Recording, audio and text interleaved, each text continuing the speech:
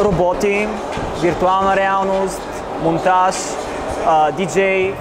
И това са неща, които са разпространени сред подрастващите и ние искаме да запознаем всяка възрастова група с тях.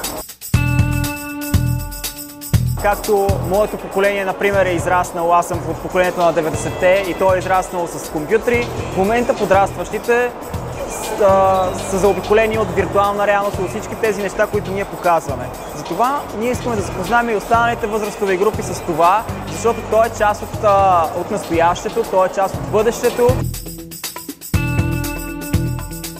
Искаме да използваме пътникопотока, защото метрото е място, в което се срещат всички тези възрастови групи, които искаме да привлечем.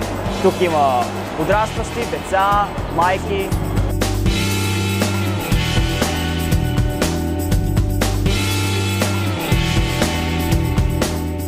Смисълът е децата да навлязат в технологиите по някакъв интересен начин, да се учат докато забавляват. Да, много им е интересно, защото сами си ги правят, ние им ги даваме готови.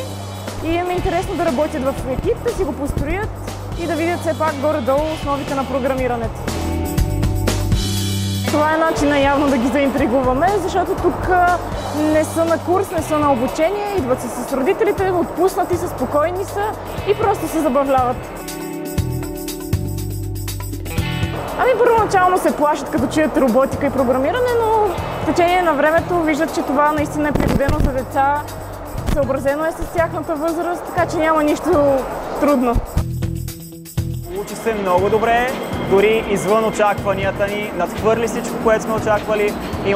Имаше деца, които се радваха.